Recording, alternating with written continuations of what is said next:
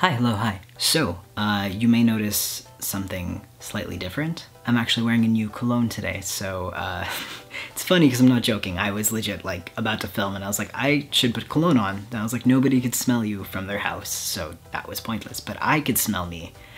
And I just want you to know that I smell really good right now. So anyway, I moved. Welcome to my new apartment. Background is still under construction, lighting, sound is all kind of, we're experimenting. We're on this journey together, you and I. So today's topic is about age. I know it seems like a bit of a weird topic, but it's just age relative to a lot of things, like transition, going to school, starting a new job, all that stuff. It's just, I feel like a lot of people have anxiety about age, and it's not just because I turned 25 this year and had a quarter-life crisis. I don't know what would make you think that. Anyway, before we get into today's topic, I want to let you all know that today's video is actually sponsored.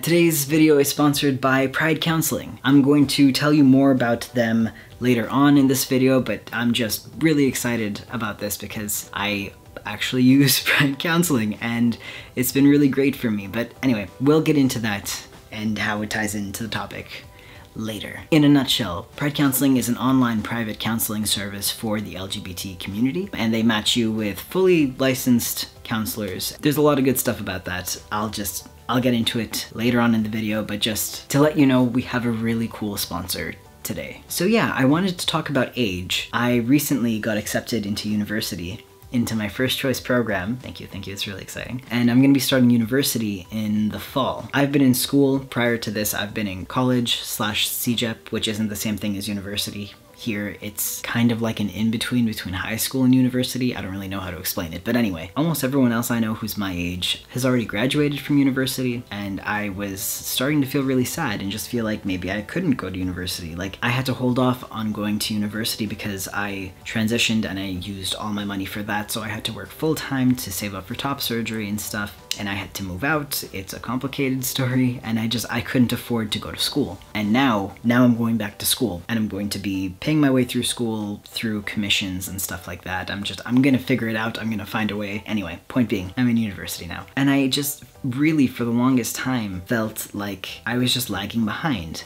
And even with my driver's license, for example, I'm 25 and I only got my driver's license like about 2 years ago. Until I got my license, I just thought, I was like, I'm never gonna get my license at this point. It's like everyone else I knew had started driving school when they were 17 and they had their license by the time they were like 18, and I didn't have that, and I just ended up falling behind. But until I got my license, I was just like, man, I'm so old and I can't drive yet. And now I'm like, I don't notice a difference. Like, now that I got my license, it's not like I feel that same, like, oh no, I'm so old and so behind. And it's kind of the same with university. Like, now that I got into university, I'm going to be going, I don't feel that sort of like, oh, I'm too old to be doing this, oh no. And again, it was the same with my transition. Like, I was worried that I was too old to transition until I actually started transitioning. So I felt like this a lot. It always, in the moment, seems to feel like it's too late for you, or at least it did that way for me. It always felt like it's too late, so I can't do it. Like, don't bother,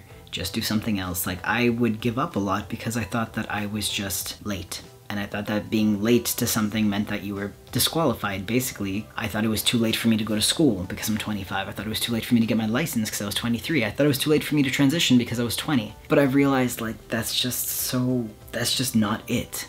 And it's such a horrible way to think because, at least for me, it meant that I was letting go of a lot of my dreams. Like, I'm not going to take up karate. Listen, don't laugh at me, but like, I'm not gonna do karate because everyone else who did karate has been doing it since they were like 3 years old. And like, I'm in my mid-20s, I can't start karate now, but it's like, man, do karate if that's what you want to do. If that makes you happy, do karate. You could learn new things, you could take up new hobbies. It doesn't matter if everyone else and their mother's dog has been doing it from the minute the sperm hit the egg. It doesn't matter. It's never too late for you to follow your dreams and do what you want to do with your life.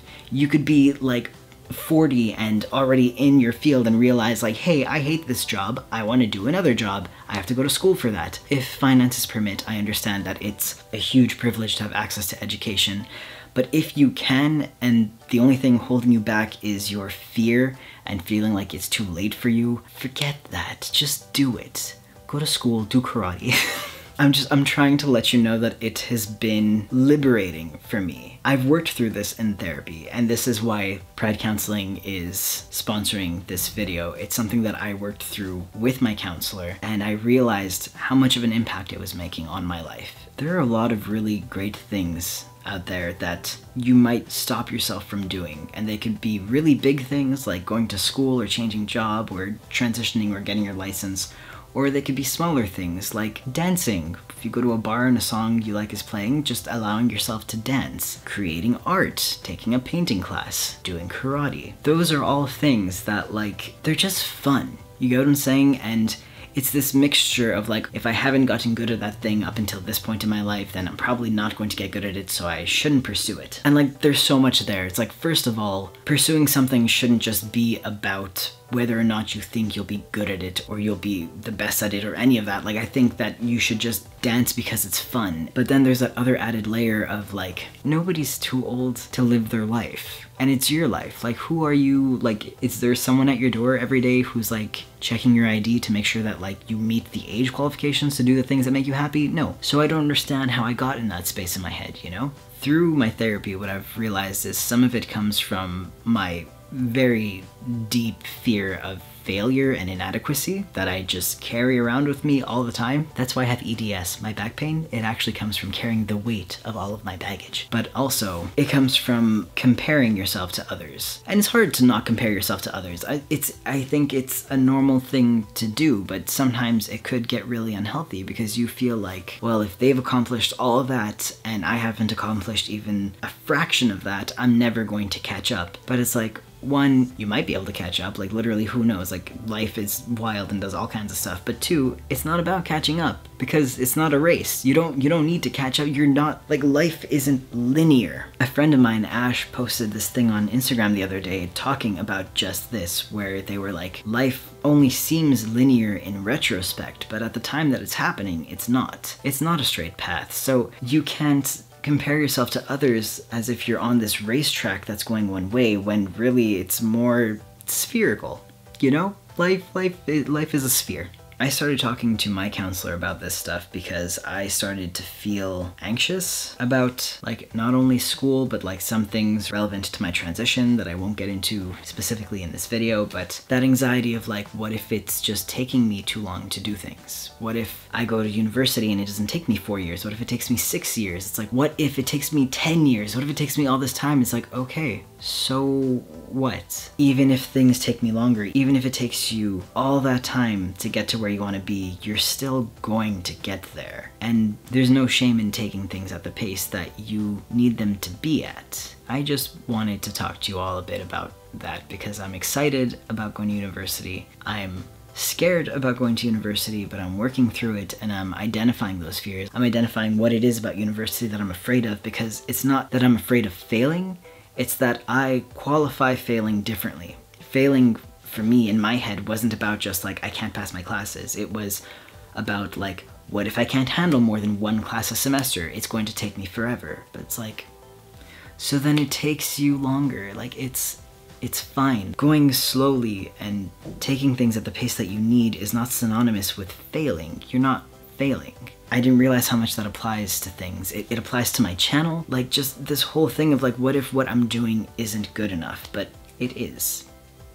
Whatever you're doing is enough. I've said that before. It's the phrase, whatever you do today, let that be enough. It really resonates with me, and I always tend to forget how many things that applies to. It applies to feeling like, oh, maybe it's too late for me to transition, maybe it's too late for me to get my license, maybe it's too late for me to go to school. It's not too late. The pace that you're going at is fast enough.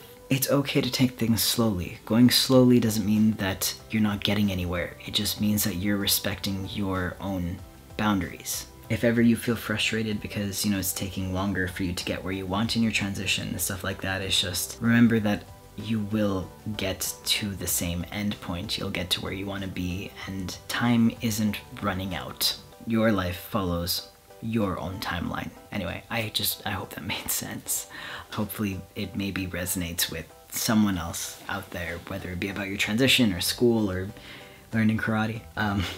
Again, this is stuff that I worked out with my counselor, who happens to work for the sponsor of this video, Pride Counseling. No, for real, I tried online counseling because of a lot of reasons, but I wanted to let you all know how it went, and so now I'm really excited that they're sponsoring the video. So Pride Counseling, I think, is really great for the queer community, great for disabled folk. It's accessible in that you don't have to leave your house. There are many different ways you could communicate with your therapist. It doesn't have to be face-to-face or over the phone. You could write it over text, which is great for me because I like to have time to read things and process them and then respond. And I communicate most clearly written because as I'm speaking, I forget where I started, which is a problem in every single video. I've been able to work through some of my day-to-day struggles that I was having a lot more trouble identifying because it's a different type of therapy. You could go the traditional route and like video call and stuff like that if you want to be face-to-face. That's totally up to you, but just for me, the whole like texting thing, I'm like, oh, this is nice, I like this. In terms of cost, I looked into it, and Pride Counseling is on a sliding scale, so they do offer lower prices for their counseling. I'm gonna walk you through actually how to sign up for Pride Counseling and how to sign up for their financial aid, because they offer that at the end of the sign-up process. So if you're looking to try therapy for the first time, or if you're looking to try online therapy for the first time, if you're doing this sign-up process and you don't want to do it alone, then stick around for the rest of this video and we can sign up together. There's gonna be a link in my description. If you wanna follow that link, that would be super cool because you'd be supporting me and the channel and all that cool stuff, but it's totally up to you, so you know. So if it's your first time signing up for therapy and it's scary, or it's your first time signing up for online therapy, or you're just someone who deals with executive dysfunction like me, I'm going to walk you through the full sign-up process and the process of applying for financial aid, because I feel like maybe it'll be less intimidating if we do it together. You don't have to enter your payment details right away, so if you just want to go through the sign-up process so you have your account and it's ready for when you're ready, then you could still go through the sign-up process now and decide if you want to do it and if you want to enter your payment details later. So if you click the link in my description, it'll bring you to this page here. How do you identify? So I'm going to put transgender female to male. What are your pronouns? Mine are he, him. What is your orientation? Select all that apply. Asexual, queer, pansexual? How old are you? I am 25. What is your relationship status? I am in a relationship. Have you ever been to counseling or therapy before? Yes, I have. How would you rate your current physical health? I have EDS, so I'm just not trying to be dramatic or anything, it's just... How would you rate your current sleeping habits? No, they're not great. How would you rate your current eating habits? They're also not great. But I mean, I just moved, so I think it's like normal. Anyway, how would you rate your current financial status? Also not great. Are you currently experiencing overwhelming sadness, grief, or depression? I am not. Over the past 2 weeks, how often have you been bothered by any of the following problems? Little interest or pleasure in doing things. I'm gonna put like several days. Over the past 2 weeks, how often have you been bothered by any of the following problems? Moving or speaking so slowly that other people could have noticed, or the opposite, being so fidgety and restless that you have been moving around a lot more than usual. Nearly every day, but again, it's because I just moved, so I have a lot of anxiety. Over the past 2 weeks, how often have you been bothered by any of the following problems? Feeling down, depressed, or hopeless? No, I would say feeling anxious more than depressed. So trouble falling asleep, staying awake, or sleeping too much. Oh my god, nearly every day or more than half the days? More than half the days. Feeling tired or having little energy? More than half the days. Poor appetite or overeating? More than half the days. Feeling bad about yourself or that you are a failure or have let yourself or your family down? Why are you coming for me like this in front of my salad and all my followers and all of their salads? Okay, I'm kidding, I'm joking, it's a joke. Yeah, a lot. I'm working on it. There are a lot of times where I feel like I'm failing. Trouble concentrating on things such as reading the newspaper or watching television. More than half the days.